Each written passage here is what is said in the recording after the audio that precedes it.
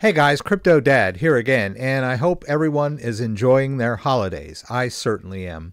I wanted to post the third part of my interview with Charles Guillemet, the CTO of Ledger. In the third part, I ask him questions about the new Trezor Safe 7 and the architecture behind it to get his take on one of his biggest competitors. So I think you'll find his insights very interesting. I'm also going to put links in the description to parts 1 and 2 of the interview as well. I think you'll find those very interesting also. So happy holidays, everyone, and enjoy this interview.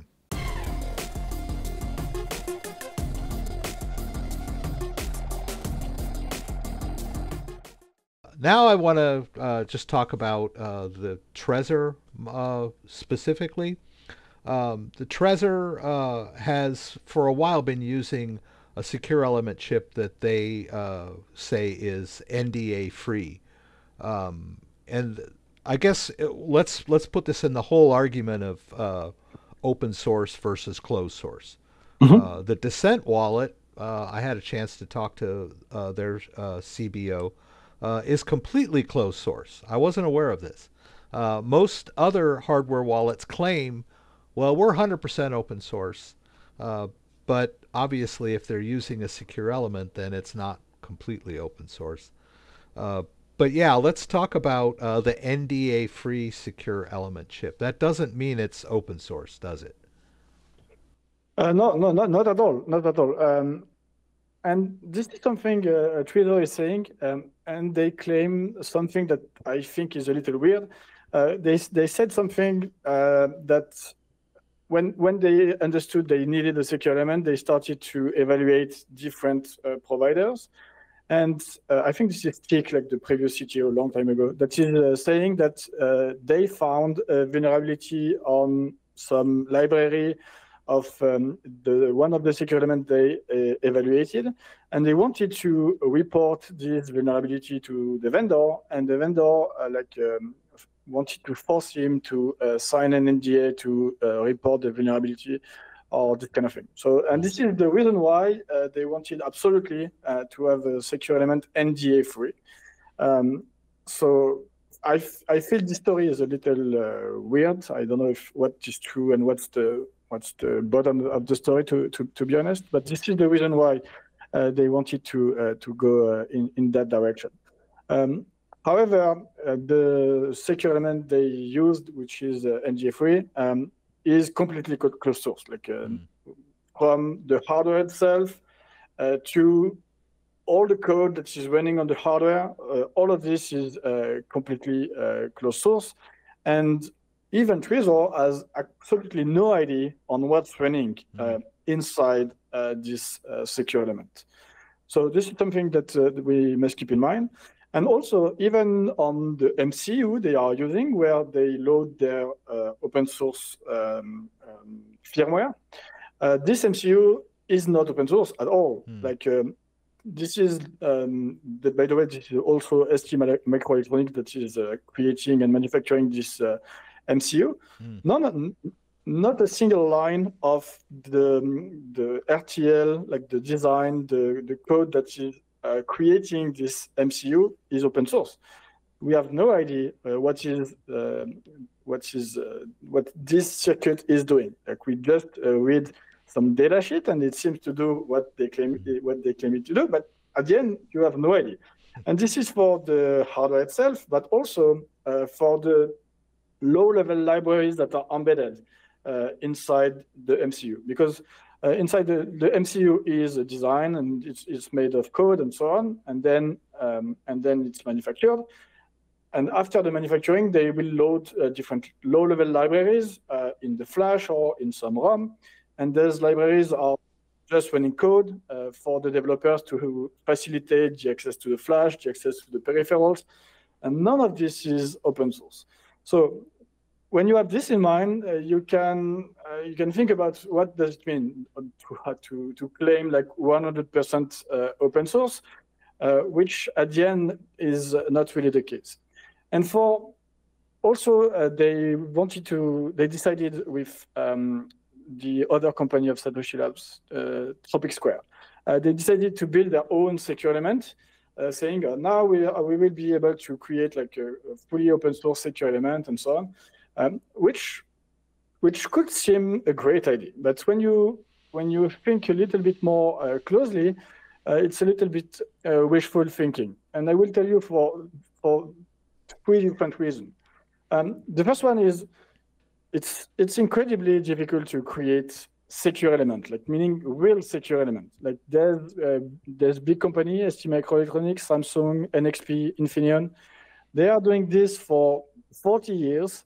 They are spending like billions every year to raise the security of it. They have patents everywhere, and this is their job. So thinking that you can like match this level of security while creating a new startup and so on, you can be very good at executing and so on. At the end, it's quite a challenge, and you have the patents that will prevent you to use the most efficient countermeasure and so on. So that might be a little bit tricky. And the second reason, which is for me even more convincing, that is wishful thinking, is the following. Why do we like open source? We like open source because you go on GitHub, you clone the repository on your computer, then you will audit the code, analyze everything, and when you are happy with it, you will compile it, if it's some code that you compile, and you will run it on your machine. And then you say, okay, I'm fine. I have like some guarantee that the code that is running is open source and it does what I want and so on. Like very few people are doing this, but this is possible. So when it comes to hardware, okay, let's say you go on GitHub repository, analyze the code of Tropic Square, which is the manufacturer of the secure element. You analyze this code. So first of all, a small part of the design is open source. Most of the design is not open source. So it's something I need to say. But let's say everything is open source. You have on one side this open source code.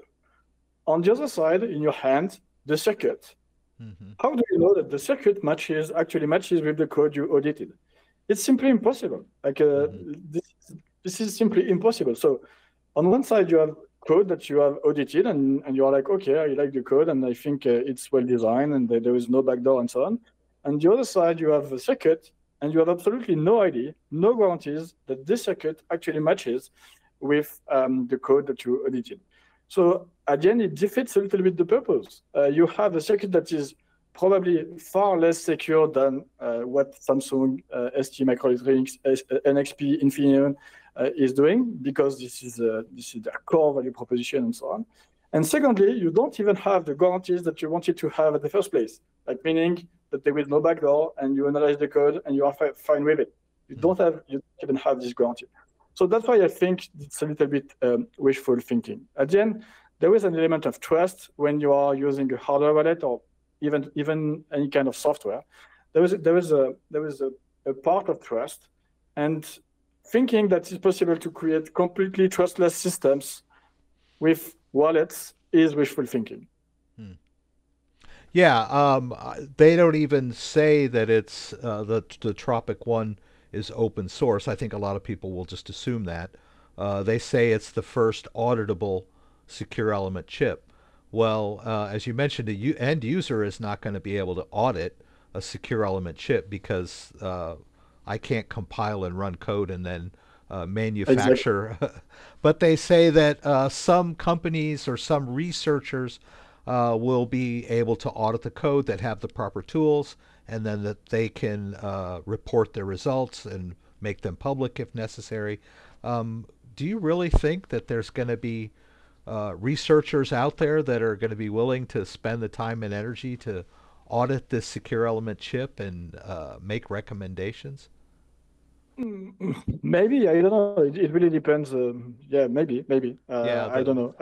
In terms of secure elements, recently there was a group of researchers that I know personally for my previous experience that have found a vulnerability on in one Infineon chip, and and the attack was called uClick.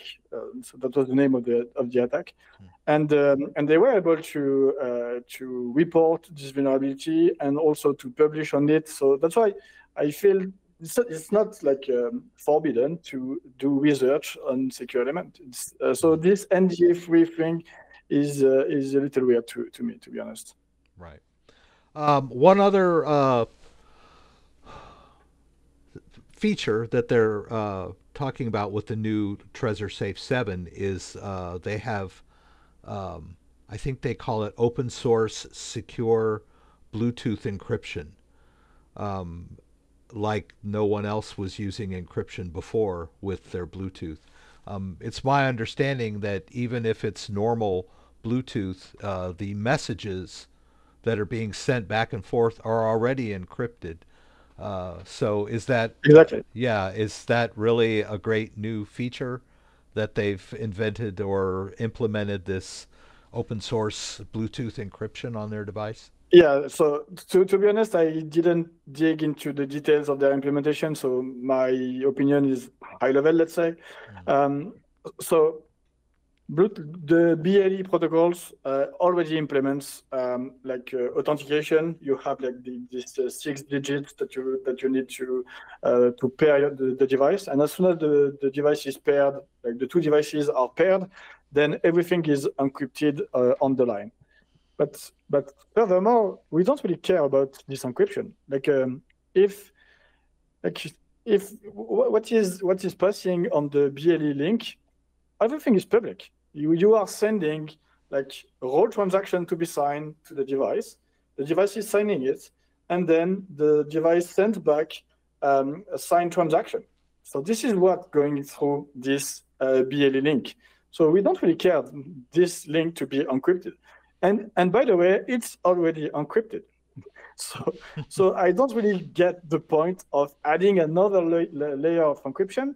And furthermore, so this is where I don't know how it works exactly.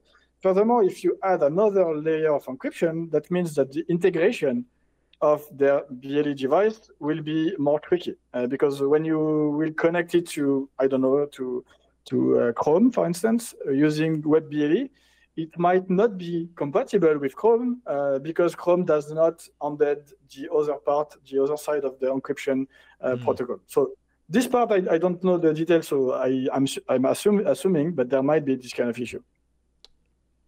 Right. Yeah.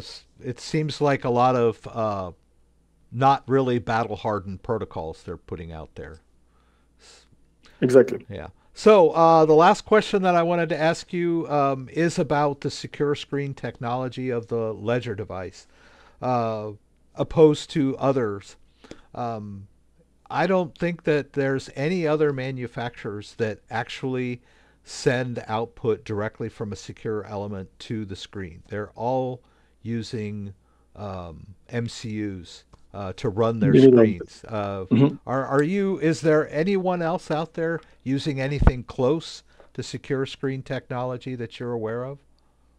Not to my knowledge. And by the way, it's even worse than this. I think there is no other like wallet manufacturer that is implementing its own like operating system or logic inside the secure element.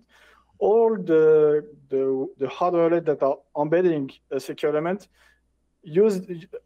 most of them, this is not secure element, by the way. They are just claiming it's secure element, like there is no certification or things like that. And secondly, they are using them as a secure memory. They are just putting a secret inside, and all the logic, all the application, all the wallet itself is implemented in the non-secure MCU. So this is really the model. So it's really, they are really far from having like secure display. Secure display is a step further. Right, and one of the biggest complaints I hear about Ledger is that they are not open source, and I don't believe anybody can be fully open source on a piece of hardware. Yeah, exactly. This is what I was trying to explain before, and furthermore, like all the application, Bitcoin, Ethereum, Solana, all of them are like open source. A big bunch of the operating system is open source, but there are some parts of the operating system that is not open source. And the reason why is that we have an NDA with ST Microelectronics. And this NDA prevents us to explain to the world what are the great countermeasure they embedded inside the secure element, because this is their IP. And they have worked like 40 years, invested billions into creating them.